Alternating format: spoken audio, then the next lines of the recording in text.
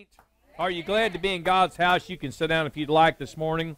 I tell you what, God is good. God is on the throne. And do you thank Him this morning for His amazing grace? Do you thank you this morning for how many times He has forgiven you? Amen. Do you thank Him this morning that He is a forgiving God? Amen. You know, I want to talk this morning about forgiveness. And I think we've all, many times in our life, have had to ask for forgiveness. And I think some of us is still asking a little bit too much for forgiveness. Now, who believes this morning? I think when God brings us up, when God teaches us, when God gives us His Word, He's telling us exactly how we should live. That's our roadmap. That is our dictionary. That is our encyclopedia to be a spiritual person. Now, God says that we have to forgive one another. I believe He forgives us. I'm sorry. Will you please forgive me? I'm sorry. Will you please forgive me? I don't know about you, but sometimes like a kid will do that over and over and over. It gets kind of boring after a while. It gets kind of on the nerve after a while. Now let me, since I got some agreeance on that this morning, I wonder if God gets tired of hearing that. I'm sorry. I'm sorry. I'm sorry. Now, come on. Now, let's be real here this morning, okay? We're going to talk about forgiveness, and we're going to talk about how God is a forgiving God. And we're going to also touch the point this morning on how to be forgiven and truly mean it.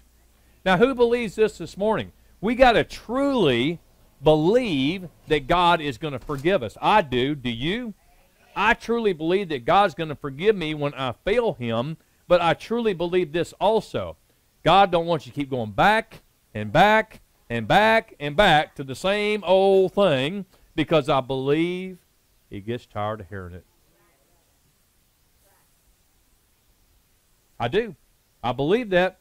I believe with all of my heart that God says, now you know what, guys? You know what, ladies and gentlemen? You know what, boys and girls? You know what it is to be a Christian. You know what it is to live a spiritual life. You know you can't lie. You know you can't deceive. You know you can't steal. You know all these things. You know that you must love your neighbor. No matter if he did throw a rock at you. No matter if he did hang your cat by the tail on the clothesline. No matter what he done. I love my neighbor. But I can't forget what he done, God. No! You can't do that. You must forgive, and you must forget, and you must go on. I don't want to go to hell because some guy threw a rock at my car tire. I don't want to go to hell because somebody looked at me ugly. Does anybody ever look at you ugly? Oh, I'm not the only one? Huh? Okay, Pastor Steve, don't open up that bucket. You get a real bucket going this morning, right? Everybody don't like you. I done told you that this morning before church, right? So what makes you think that they're not going to look at you ugly? What makes you think they're not going to say something ugly to you? What makes you think they're not going to whomp on that horn and blow you plumb out of your seat because you wasn't expecting that, right? Turn around and go, hi. I'm going to test you next time I pull up behind you and blare my horn. I'm going to see what you... See, I got a few cars. You won't know what I'm in. We got a car lot. We'll just take them at random. We take them at random, go, beep. I can see Sister's hand right now. She'll try and see who's back here. Huh?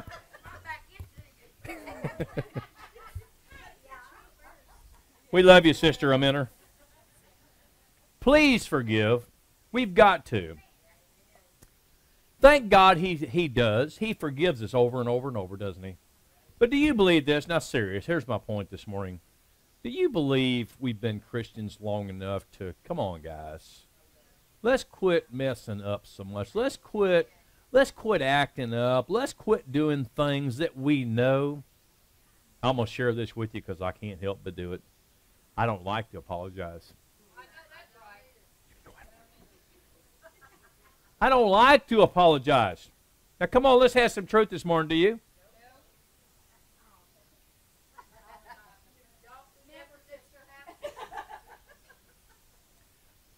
You know what? I'm going to have to tell you, I think that helps me.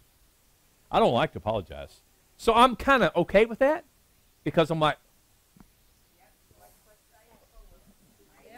I watch my mouth, huh? You get tired of being the person that says things that they shouldn't say all the time. So since I don't like to apologize, I try to say everything's so nice.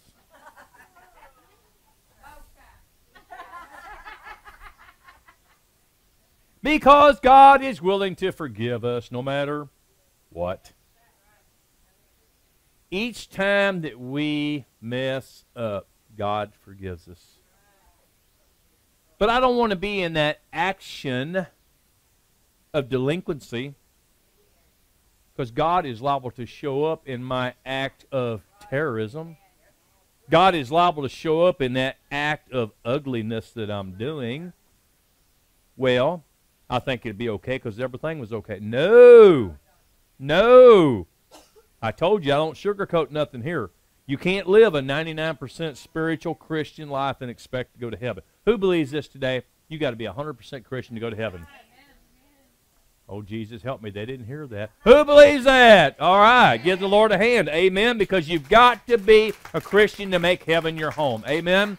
Now, please forgive. Oh, it's hard to do. But guys, let me tell you something. Think of the things we've done and God forgive us. Oh my goodness. We've probably even cursed God before. Oh yeah. We've probably slapped God in the face more than once in our life. And He keeps on forgiving. Jesus tells us in the Bible that we can have the forgiveness that He has. Jesus tells us to be that example of Him. Jesus tells us in 1 Peter 2:21, we need to be walking in them footsteps. We need to be that example. I want us to be the example of God, not the example of the devil. Because guess what? There's plenty of them out there. There's plenty of devils out there. There's plenty of imps out there. There's plenty of helpers out there. But you want to know something? There's not enough of us. Well, God, what's going on in the schools? Answer yourself that one. You kicked him out. What do you want him to do? He is a gentleman. But oh my, we've kicked him out of so many places. Now I'm going to tell you how the devil tries to override things. And I'm going to tell you just a little bitty something that happened yesterday morning. We went to that big auction we was telling you about. Well, the people that runs it is, I don't know how godly they are, but they have God in them. Let's put it that way, okay? But here's my point. Mike, the owner, always prays before he starts a big auction when the public, I told them, I said, watch. Well, they got up there and they got busy raffling off some benefit cakes for abortion, which I thought was great.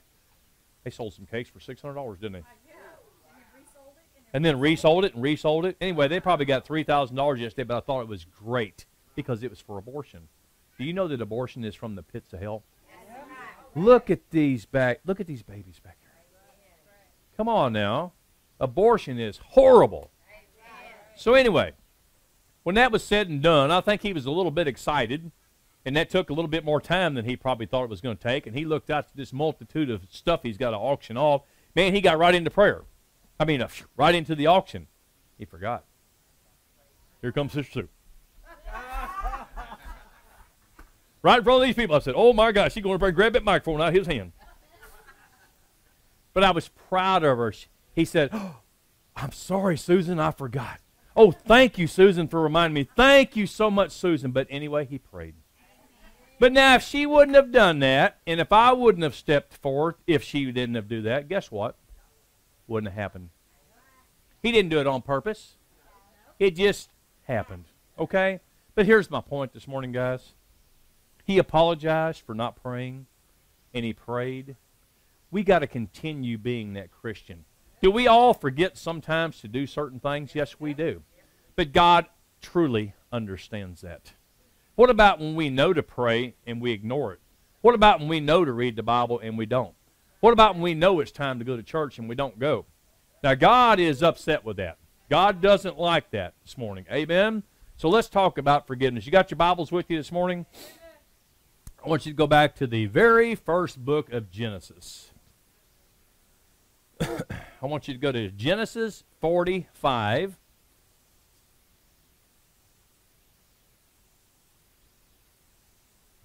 Only got 5 verses, guys. We'll be out here in a jiff.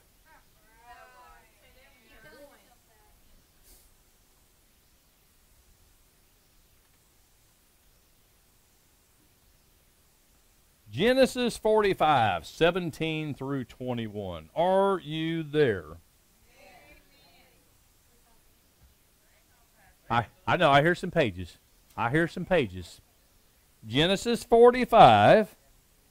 We're going to start in 17 and we're going to end up in 21. By the way, saints of God, Genesis is the first book of the Bible. Nobody acts surprised about that. Yeah. Wait till we get to Hosea. We'll really hear some pages flash on. Wait till we get to the book of Ruth. We'll hear all kinds of flash. Oh, yeah, some cheat. Some's got indexes. Some index. Brother Bill, we keep forgetting to get your index, bud. Are you there, buddy? I'll give you an easy one this morning. Genesis, are you there? Oh, good job. Good job. I love babysitters, too. God's good. Amen. I love these babies in the church. Amen. I sure miss my other ones back there in the back this morning. We got to check on them, don't we? The name of my subject, or I guess you should say the title of my sermon this morning is going to be Please Forgive. Are you there now? Genesis 45:17. And Pharaoh said unto Joseph, Say unto thy brethren, This do ye, lade your beast, and go get you unto the land of Canaan. And take your father and your households, and come into me, and I will give you the good of the land of Egypt, and ye shall eat the fat of the land. Now thou art commanded, This do ye, take your wagons out of the land of Egypt for your little ones, and for your wives, and bring your father and come. Also regard not your stuff, for the good of all the land of Egypt is yours. And the children of Israel did so, and Joseph gave them wagons according to the commandment of Pharaoh, and gave them provision for the way. Now, is that good enough? Are you ready to go home? Did you understand all that? I didn't think so. Okay, we're going to explain it. You want to this morning? You want to see what this really, really means this morning? Because some of you is looking at me like you're lost this morning. Okay? Oh, Lord help us. Hey, one thing about it, Sister Barbara, I love honesty.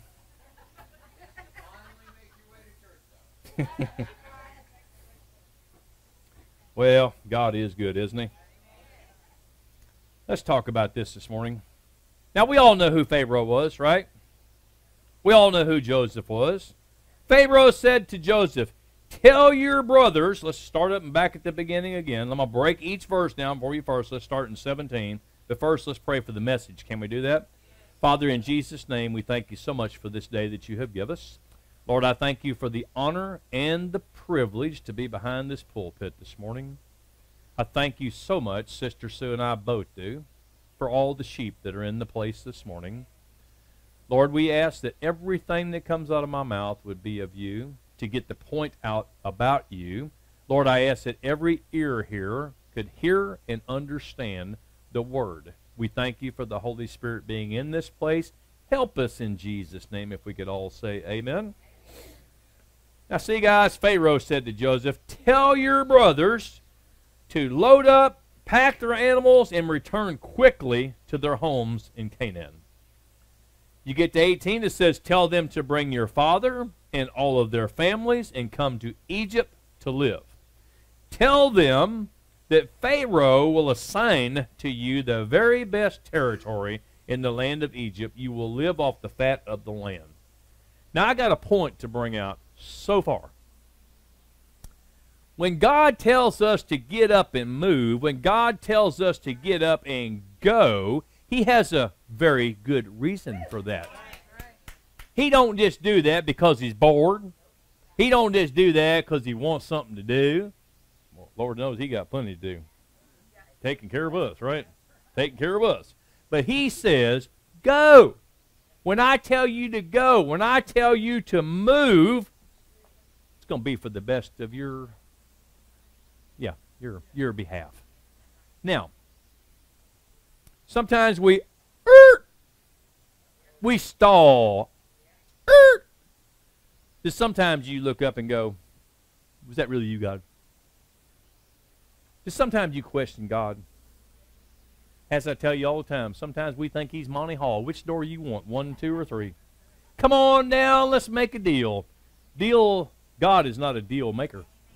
Huh? Is He not? See, God is real, not a deal. God is the real thing that we need in our life. Without God, we can't survive, guys. Does all of you know that this morning?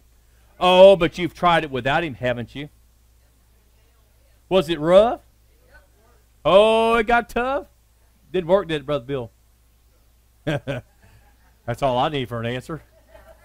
That's good enough. How about it, Brother Albert? Huh. It's tough. I tell you what, all of you know, when you try to live without God, it's not going to work. Oh, you might make it for a little while. You might kind of glide through. You know what? There's plenty of other people that do. But have you ever looked at them real good? Now, come on. They're miserable. They're miserable. I don't want to be miserable. You can't be miserable if you're a saint. Come on, quit frowning at me now. You can't be miserable if you're a saint. You've got to be happy. You've got to have the joy of the Lord.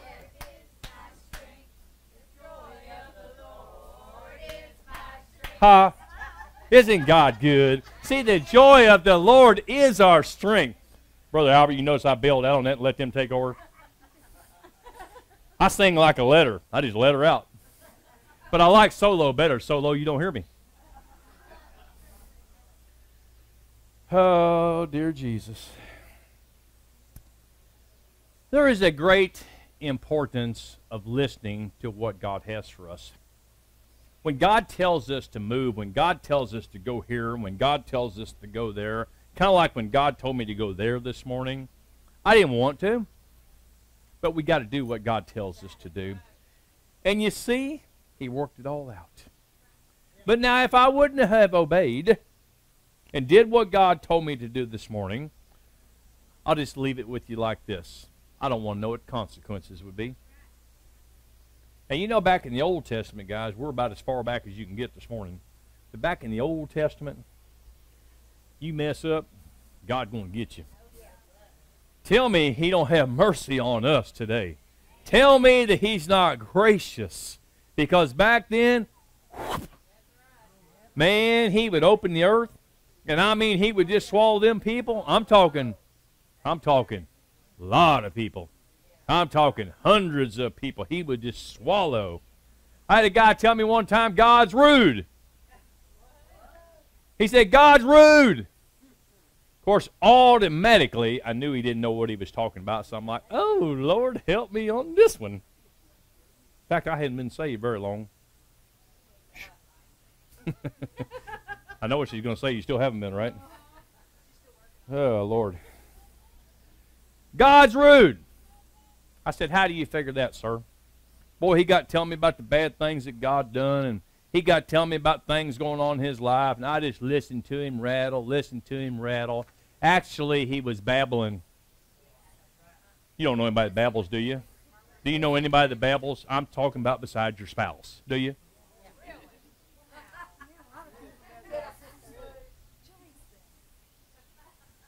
Yeah, God's rude.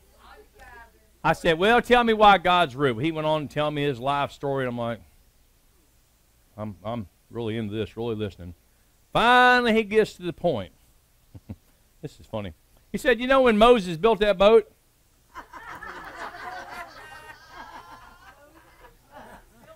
I'm not done yet. What are you laughing at? I said right then, Lord God, he don't even know Noah's name. Now you're going to have to help me here this morning. He said, you know, when Moses built that big old boat, and he said all them people was scratching and trying to climb up the side, they was knocking. God's rude. He wouldn't even let them in that boat. I said, sir, there's something you're not understanding here. Well, I think I saved that for a little while because I didn't want to make him too mad at me. After all, I was trying to save his soul, not trying to burn him up even more. I said, sir, you have to understand. God had already been ministering to them people. God had already told Noah what was going on. God gave them ample opportunity. Did he not? And what happened? Hey, don't laugh at them people. We've all done the same thing. Come on now, don't laugh at them. I don't know if I convinced him or not, but I hope he's in a church called Noah's house today. Amen? But see, most people don't understand what God has for them. And if you're not a Christian, I guess you probably could think God is rude. Because you look back at things like that, and you go back to where people tell you that he just swallowed up people and kids and all these kinds of things. Oh, you know what? I think many Christians today have a problem understanding things. Oh, losing loved ones. Infants with diseases. Ebola. Cancer. All these kinds of things. But you know where you're going to have to be with that? You're going to have to be here with this. Don't question God. God's got it all under control. You know what? If Ebola moves from Africa to Orange County, guess what? God's going to protect us. And guess what? If God comes to take us home with Ebola, Ebola! Here we come. I mean, if you're ready, you're ready, right? But see, we some days we're not spiritually fit. Yeah. Most days we're not fit. We're like, no. I've heard people say that they're scared to death of Ebola. Now, come on, guys. Are you scared to death of it? No. I hope you're not. How come you're not scared of it? Why? Take it to the Lord. What's Philippians 4:13 say?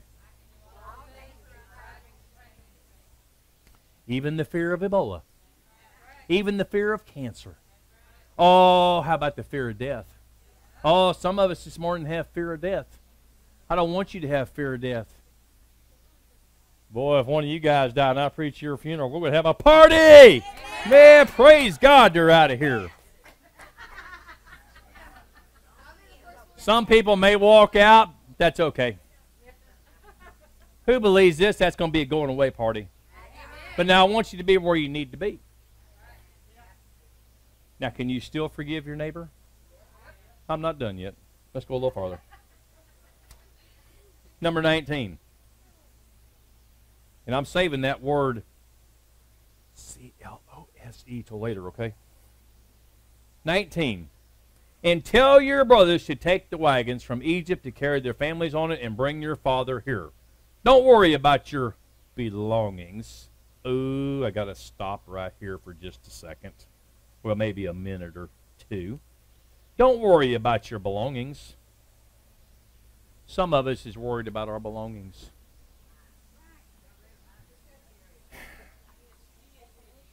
Yeah, we auctioned all ours off yesterday.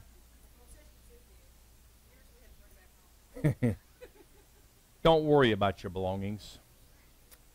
I don't know if there's anyone in here today. I pray that there's not. But I pray this morning that we don't get hung up on our belongings and our things that we have.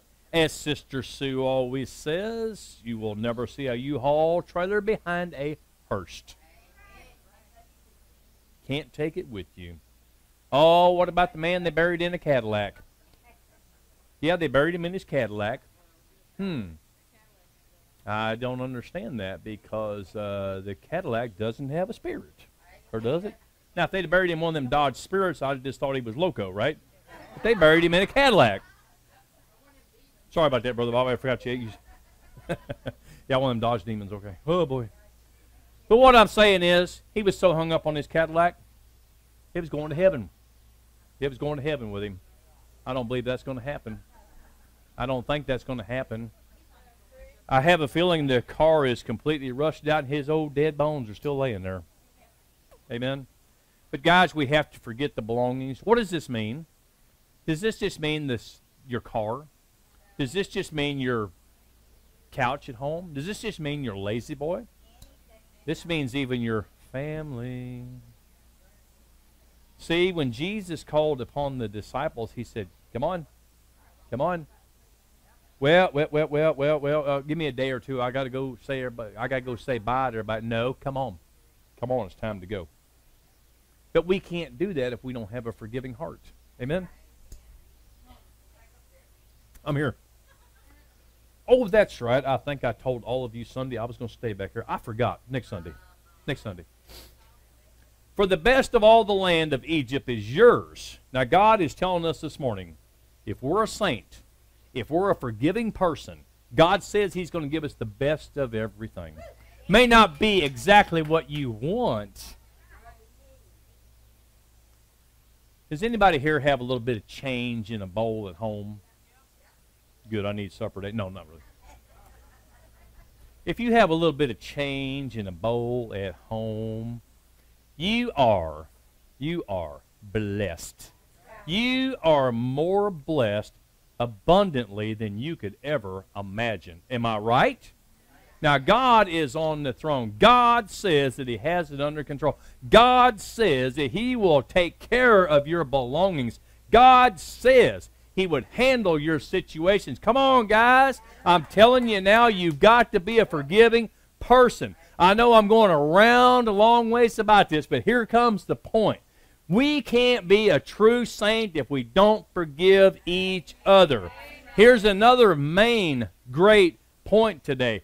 Quit doing the same thing over and over and over. I'm sorry, I'm sorry, I'm sorry. Come on, guys. God says, you know what, people? It's time to wake up. It's time to go out and save some souls. It's time to go out and witness. It's time to tell people. It's time to invite people to church. Oh, look at that sister. She's smiling. I'm going to go over and invite her to church. Woo, look at that one. She's not. Ain't going her. No. That's the one you need to invite. Didn't mean to look right at you, Sister Nidra. That's what you get for eating prunes before you come to church. Right? I'm glad to have Sister Nidra this morning. She's been kind of sick, amen. Give her a hand, amen. God's good. Okay, let's close with number 21. And the children of Israel did so, and Joseph gave them wagons according to the commandment of Pharaoh, and gave them provision for the way. Ooh-wee. You want me to break that down a little bit? So all the sons of Jacob did as they were told, and Pharaoh did what he said. Here's the point. God said He would make a provision. Now, sometimes I think in our spiritual walk, we run into walls. I think sometimes we run into stumbling blocks. I think sometimes we run into little detours. But God said He would make you a provision. Do you know what that is this morning? God says He would make a way when you think there's no way. God said He would turn the impossible into possible. God says by the call of Jesus, just the call of that name, He would hear you and He would answer your prayers. He didn't say instantly He would answer your prayers. He said He would answer your prayers. We got to get off of that impatient thing. We got to say, God, your timing. Now, you know what? This is hard to pray. Now, Lord, you know what I need, but I'd like to have it now. That's the easy part. You want to hear the hard part? Now, Lord, you know I want that, but your perfect timing. Yeah, Lord, whenever you want to give it to me, but I need that so bad. Oh, Lord, blue's my favorite color. Now, Lord, tomorrow's Monday, and I think that dealership is open, so I'd love to have that blue Cadillac. There's a difference between wants and needs. Are you a strong enough Christian today to just go for the need part? Are you strong enough today to forget the want parts? Are you strong enough today? Ooh, this is good. You ready? There's somebody that you haven't forgiven correctly yet. I want you to be able to forgive them today. I want you to be able to forget what they've done for you. Now, let me break this down in a couple of ways. Thank you, Jesus. Well, he or she claims to be a Christian. Why do they keep doing that? Well, here's my answer to that the Lord told me to tell you. They may claim they're a Christian, but if they keep doing you like that, they're not a Christian. Now, go ahead and forgive them and be done with it. Now, say, for instance, well, they're not a Christian. You don't need anything else from that point. You know why? Because here's the thing. Here's the thing. Listen to me. They're of the world. Have you ever been of the world? When you was of the world, was you ugly to anybody? Oh, but you're a saint now. You're a man. You're a woman. You're a child of God. Oh, listen to me, guys. You can't be ugly no longer. You can't be neglective to what God has for you. Amen? Are you getting my point this morning? I'll start over if you want me to.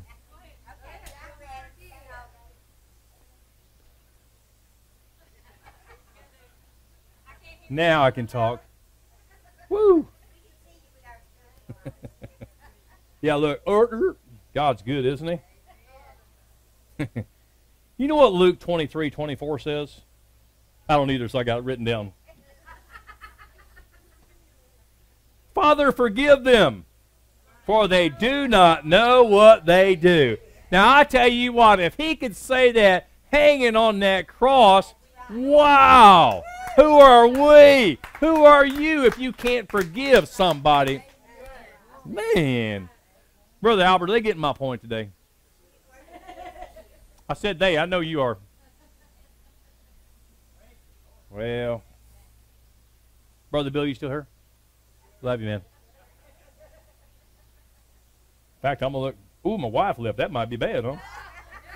If all of you still here and my wife is still here, never mind, I ain't saying no more. Hey, sister, bye. So many points here. Yes, you do. Go ahead.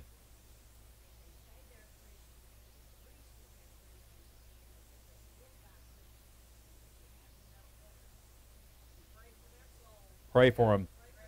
That's what we got to do. Now, I want you to listen to some points I got here this morning, and then we're going to close. Peace to you, baby. Forgiveness. Do you have that this morning? Do you have compassion? Can you give apologies like you need to? I knew a guy one time that would apologize like this. I'm sorry. I'm sorry. That's how you'd apologize. I'm sorry. Wasn't talking about you either, Sister Barbara. She didn't catch that. Maybe tomorrow. Hi, baby. How are you? Hey, we like it that way. Hey, we like it that way. You know why? Everybody turns around to see who's coming in. I can get a drink of water. Like, who is that leaving right now? Okay, Pastor, quit clowning around and get done. Thank you, choir. Oh, that was me. Who believes this morning? You got to be humble like Jesus was. Not only to apologize, but can you accept apologies this morning? Didn't get too many shakes out of that. Can you accept a good apology from somebody this morning? Amen. Okay. One last point here. Let's quit apologizing so much. Ooh, boy. I left that out in left field, didn't I? Well, I got to come out here and finish it, okay? Quit apologizing so much. How do we do that? Quit messing up so much. Quit saying ugly things so much. Quit giving ugly looks to the old lady in front of you that's sitting there on a green light. Quit giving ugly looks to the old man in front of you buying 54 lottery tickets. I need some help on that one. How about you guys?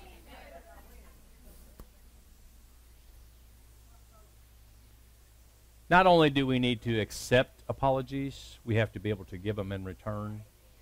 And we got to do it Christ-like. Okay?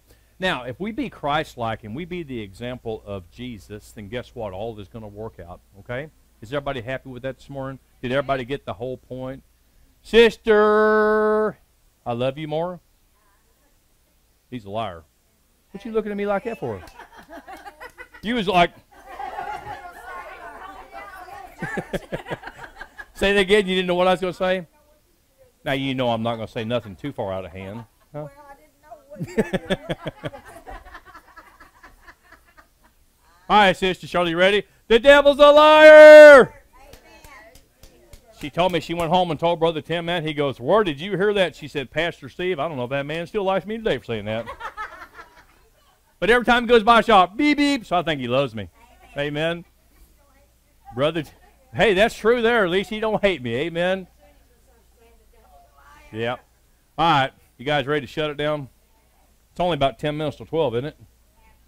Oh, after. Okay. Well, after. I'm always after.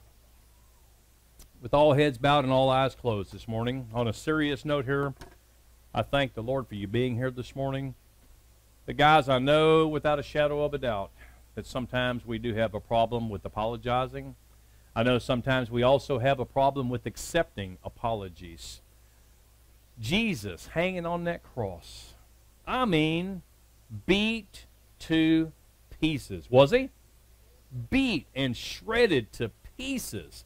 And had enough humility, had enough oxygen to say, Father, forgive them, for they do not know what they do.